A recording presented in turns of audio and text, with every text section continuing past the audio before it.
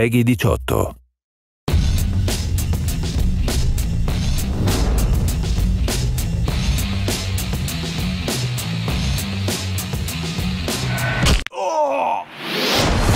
It's insane.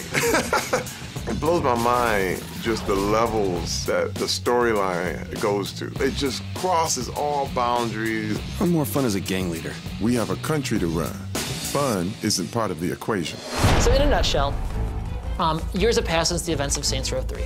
And the player, through heroic action that you get to go and play a part of in the beginning of the game, is kind of thrust into more fame and adulation, the respect of America. And as a result, he becomes the President of the United States.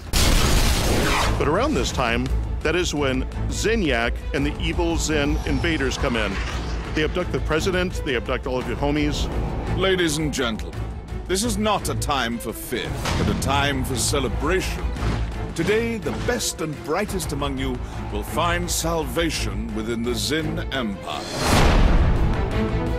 They put you in a strange version of Steelport to try to twist your mind and get you to become part of the Zin. But unbeknownst to Zinyak, you're a psychopath, you don't really play by his rules, and you rebel against him.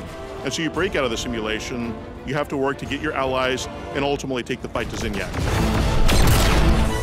As this virtual reality prison that you're placed in, it really lets us go and play with reality and put us in unique situations that are tailored to the characters. This isn't a born-again thing, is it?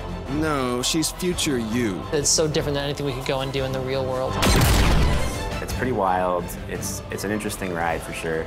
It's easy to sort of be concerned that it's too crazy, but in terms of Saints Row and where the franchise has come and where it's going, it makes sense. Nothing was out of bounds. We could do literally anything. What the fuck?